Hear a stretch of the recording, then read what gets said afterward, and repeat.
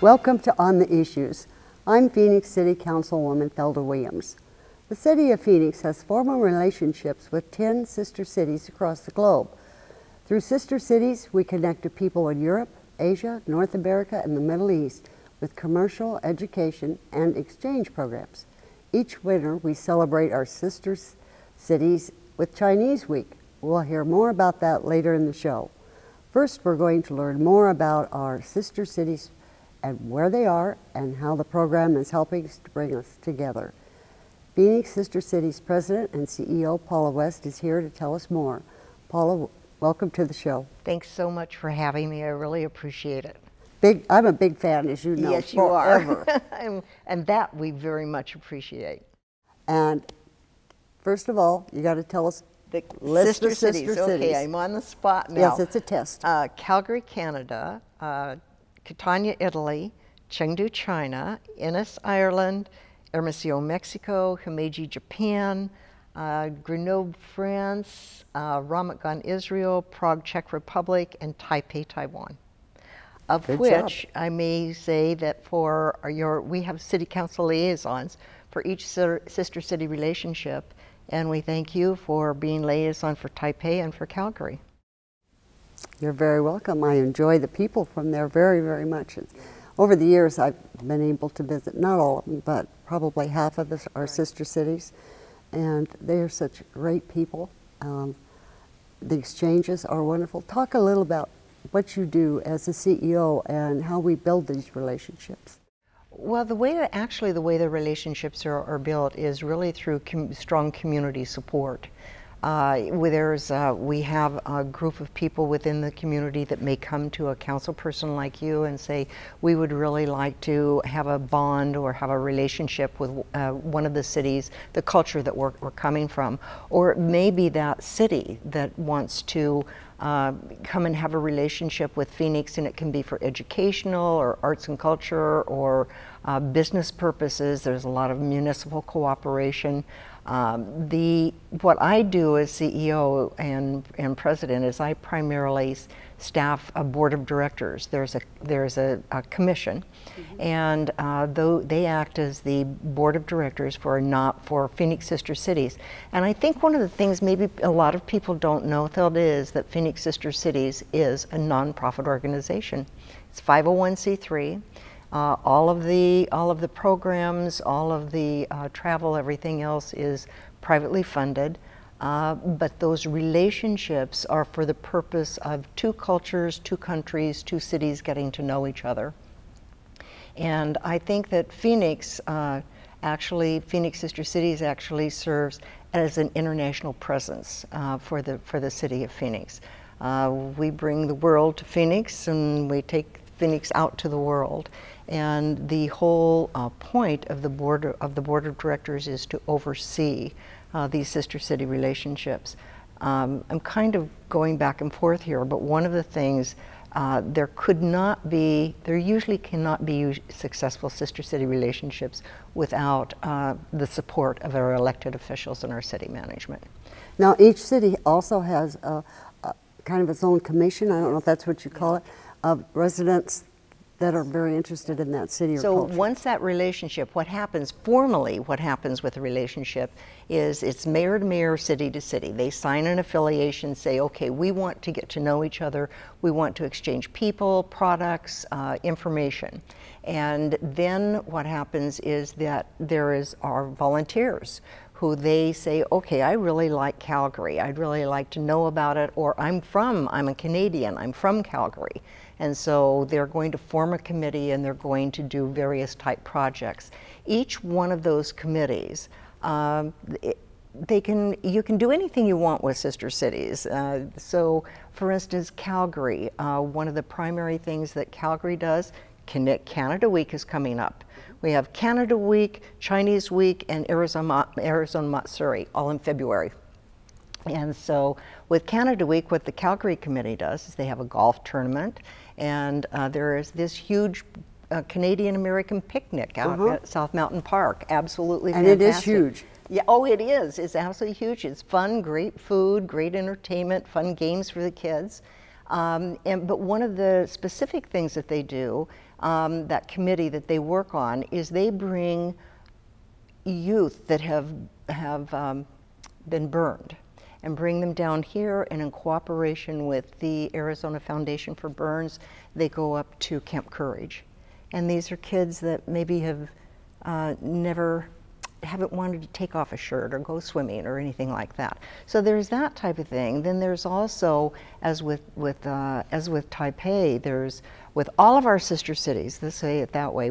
I think one of the most meaningful things that we do is our Youth Ambassador Exchange. And our Youth Ambassador Exchange it's an application selection process.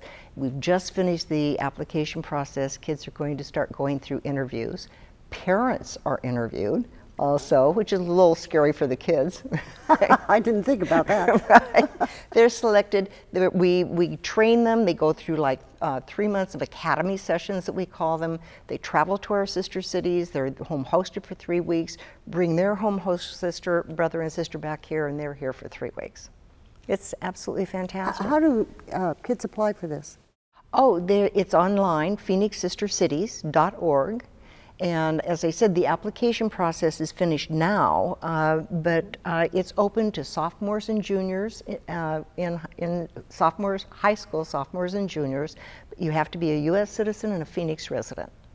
How exciting! And it's you fill out the application, and then it's determined whether you get an interview or not. I've had the privilege. You've invited me to welcome them home. Yeah. Some of our Phoenix kids that have returned.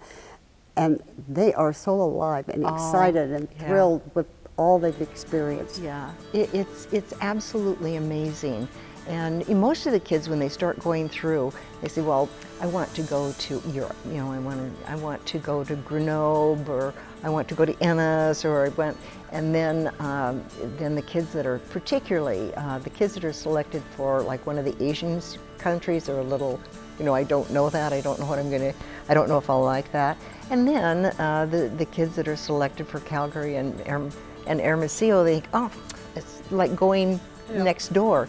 They come back, and every single one of them, we always promise, you will never regret that you did this. It's a life-changing experience. It's really, really wonderful to see.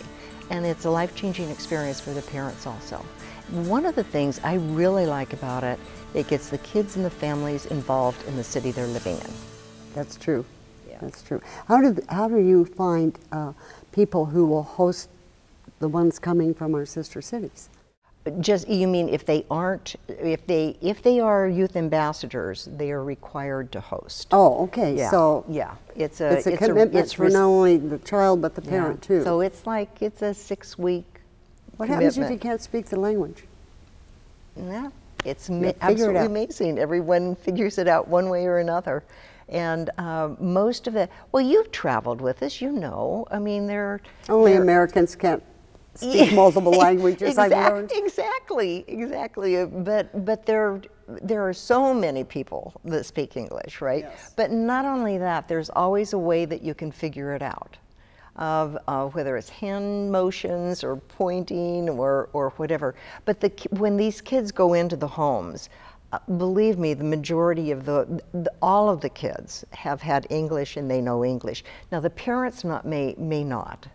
And then it's wonderful to listen to the kids' stories of how they learn how to communicate. Oh, I bet it's fun. Yeah, it really is. It's absolutely fantastic. So what exciting adventures are you planning for this year? Besides the Youth Ambassador, which is big. Well, as I said, this month alone, we have Canada Week. Mm-hmm. We have Chinese Week, which we're going to hear about, and we have Arizona Matsuri. Arizona Matsuri is our Himeji relationship, and it is held at Heritage Square. It's the last month of February, and there are 80 to 90,000 people that attend this festival. It's absolutely fantastic. You can eat your way through it, and you can and you can buy things. Then we have a delegation, a 40th anniversary delegation that is going to be traveling to Himeji, Japan. Anyone that wants to pay the fare is welcome to come with us. It's absolutely fantastic. They just go to your website and go to the website, and then we will be planning a trip to Prague also. It's pretty exciting. I just said you had Calgary and Taipei. You have Prague and Taipei. I know, but I thought I'm so sorry. That's all right. I thought maybe I was getting a third one because I did have.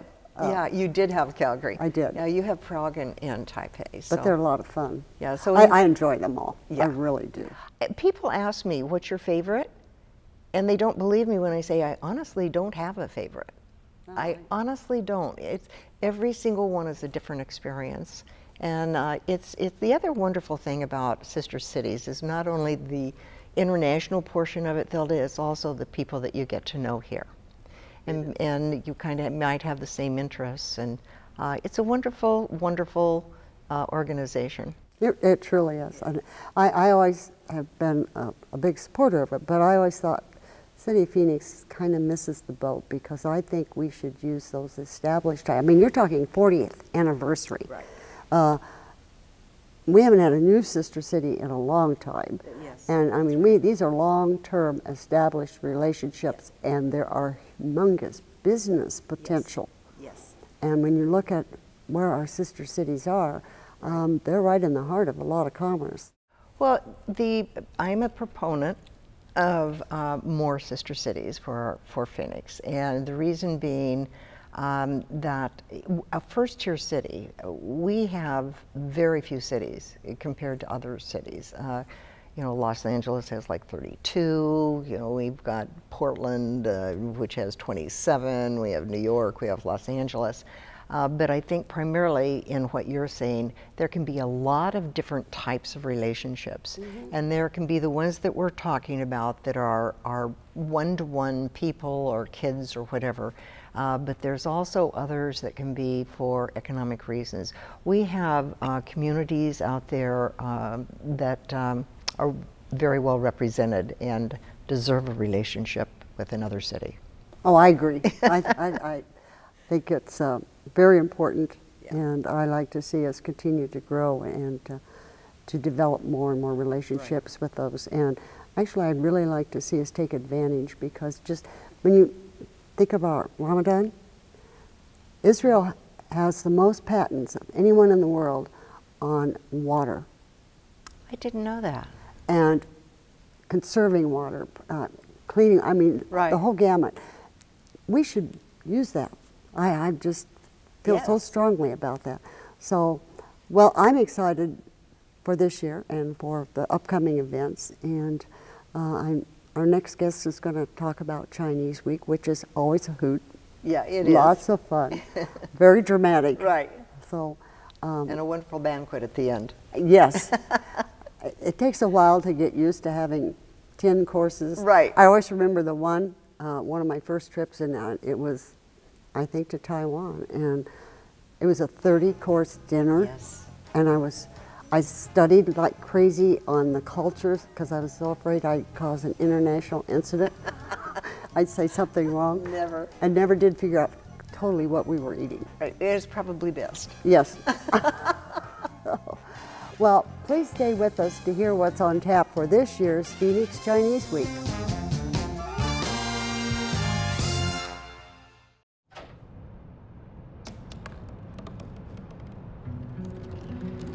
They said I couldn't dream. Called me a piece of trash and swore that's all I'd ever be.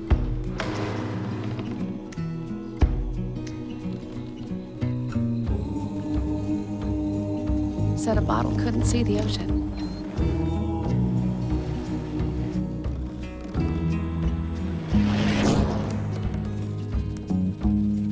Give up. Go back to the dumpster.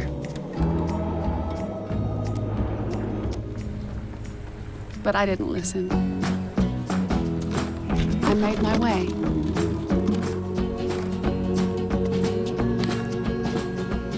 And now, I am what I've always wanted to be.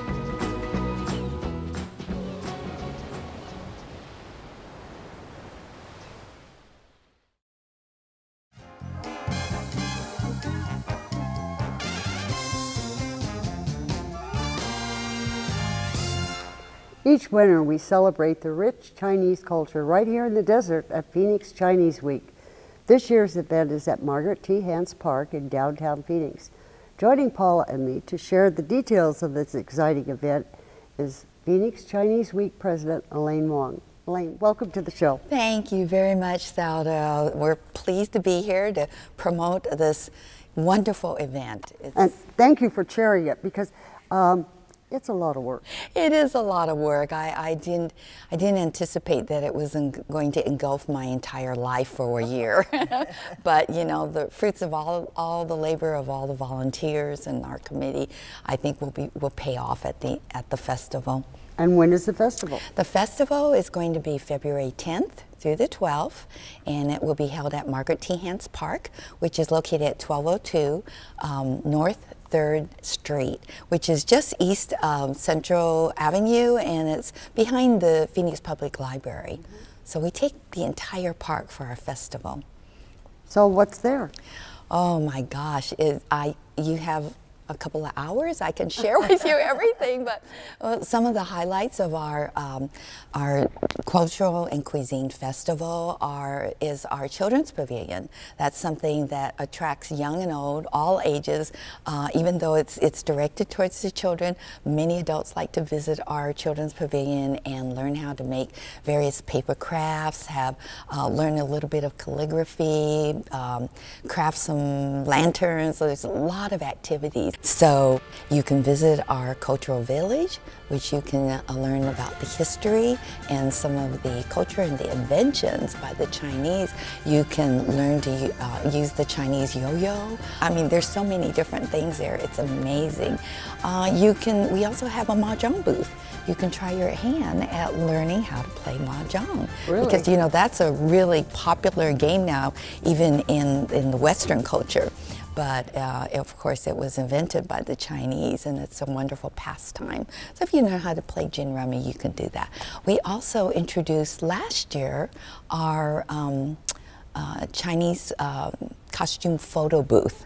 So if you would like to transform yourself into a Chinese princess or the princess dowager or Chinese prince, you can go in there and put on a traditional Chinese costume and take some little selfies, post it and everything. So and we have a couple of backdrops there, absolutely beautiful.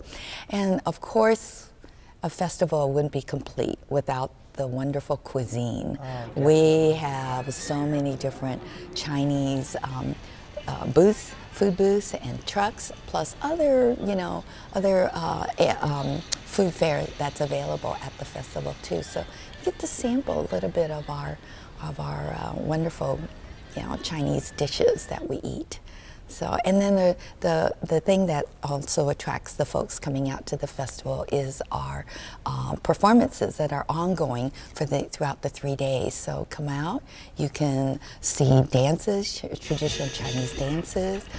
There's also playing of musical instruments, martial arts, and of course, again, we have to have the lion dance. In fact, we start our festival each year with the lion dance, who whisk away the demons so that all the prosperity that can be coming into everyone. So it's wonderful, and the line dances will be performed throughout the weekend as well. So, oh my gosh, there's so many more things. We have a koi fish exhibit, which is also very, very popular. A lot of award-winning koi fish are there. It's wonderful. There's just so many things. Is there a fee? No, our 3-day festival is free admission.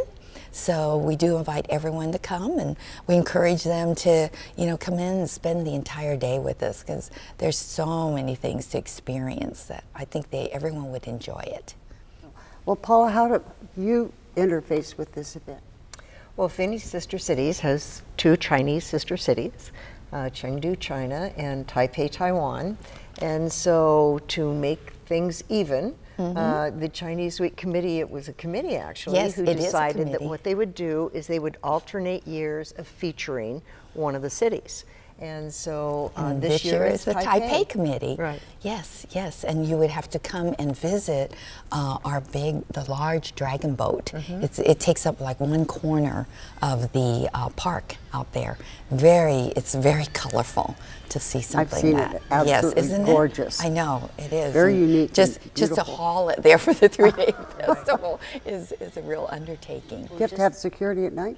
Yes, we do. Yes, we do. We so. have to, since it is a 3-day event, and we have to. The vendors and so forth, you can pick up souvenirs and the different vendor booths, and there's a lot of demonstrations, and even in our cultural village we have cooking demonstrations in there, so you might even get to do a little free sample of some food if you're there in time for the performances. So, if someone wants to find out more about our Chinese Week Festival, of course we have our brochure, which I brought to you today, but they can visit our website at www.phoenixchineseweek.org, and our schedule of events is posted out there, and very shortly we will also have the events of all the performances throughout the 3 days. We're still finalizing everything like that.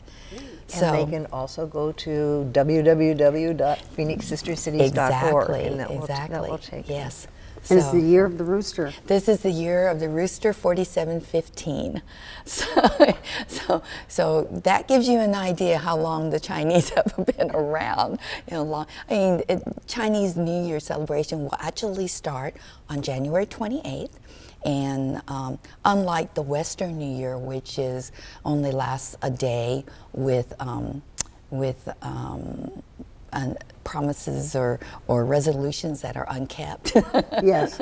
The Chinese New Year runs 15 consecutive calendar days. So you have to make one every day? Yeah, we have to have a celebration every day. It's huge. Do you have to make a new resolution every day? No. It's hard to stick with one. It is. But there are so many things that we have to do before the Chinese New Year that are customary and traditional too. I remember growing up as a little girl, helping my mother doing a thorough spring cleaning, I guess you might say, of the house, because you want to clean it out, sweep out any evil spirits to be ready for the new year when all the good spirits and all the good fortune comes in. And all the preparation, days of preparation for our, 10-course meal to share with family and friends. The Chinese culture is fascinating. And delicious. Yeah, and very delicious. It is delicious, Yeah, yes. it So, is. talk about delicious. We invite the public to attend our Chinese New Year banquet also, which is going to be held on Saturday, February 18th at Great Wall Restaurant. And on our website, you can also get information to contact us to make reservations. It's not something they can just walk in, and because we will fill that restaurant up for the evening, and they can delight in 10-course banquet-style dinner with very special dishes that are associated with our Chinese New Year. Plus, we have entertainment as well. The cost of the dinner is only $45 per person for 10 courses, and we also have, as you both have attended our banquets in the past, we have the face-changing master. He's always fascinating. I could sit and watch him all day long. I cannot figure out how he I does that. cannot either. I tried to find out one time when I was watching his tent where he was changing, and I asked him, can I come in and help you? And he says, oh no, he can't do that. Because, if I knew the secret, I wouldn't be here today. So, in addition to that, something new this year we have is the Phoenix Boys Choir. They will be performing at the festival on stage, but they have been invited to go to China and perform in 22 cities in China in the month of June. So we are, collaborating with them, and so we invited them to also attend our banquet and sing a couple of songs in Mandarin. Kind of some good experience for these young boys. So we're very excited to have something like this new entertainment for our banquet this year. That's great. Isn't it? It really is. I'm looking forward to hearing them too.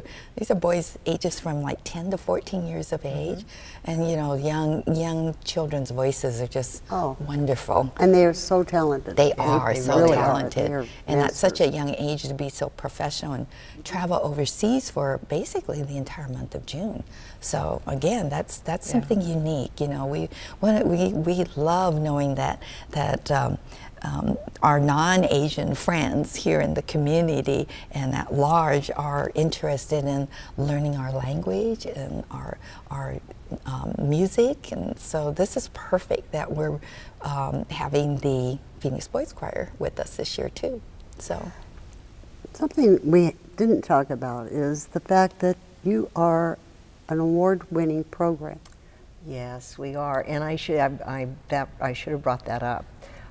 Phoenix Sister Cities has been awarded by Sister Cities International the best overall Sister City program in cities over 500,000 won 9 times in the last 20 years. That's outstanding. Yeah, and this last year we received an award for innovation in youth and education, and yeah, we're pretty proud of sure that. You're very proud. Because this is such a perfect example. It is. Absolutely. Yes. It truly is a community effort, supported and enjoyed. I know, and we, you know, we couldn't put on this festival since 1991 each year without the support of organizations, sponsors, the Phoenix Sister Cities, and all the many community organizations and community volunteers.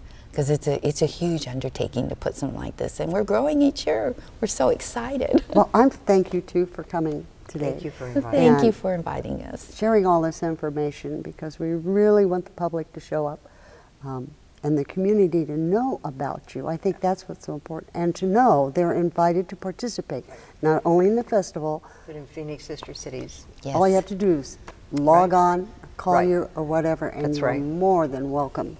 Become part of this. It's been a wonderful partnership. Can't do it without volunteers. No, you can't. And we're all volunteers, and we welcome anyone who's interested in helping with Phoenix Chinese to contact our website as well and join us. So, well, thank you very much. That's all the time we have for this month's On the Issues.